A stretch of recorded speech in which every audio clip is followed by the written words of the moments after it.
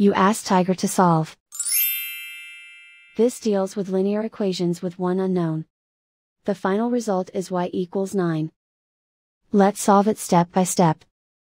Group all y terms on the left side of the equation. Subtract 16y from both sides. Group like terms.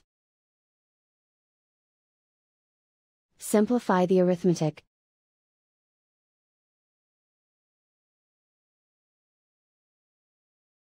Group all constants on the right side of the equation. Add 18 to both sides. Simplify the arithmetic.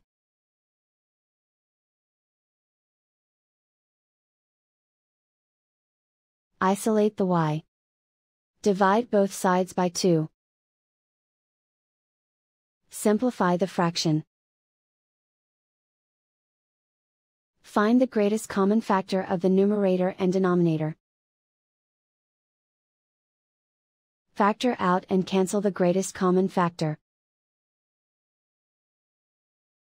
And so the final result is y equals 9.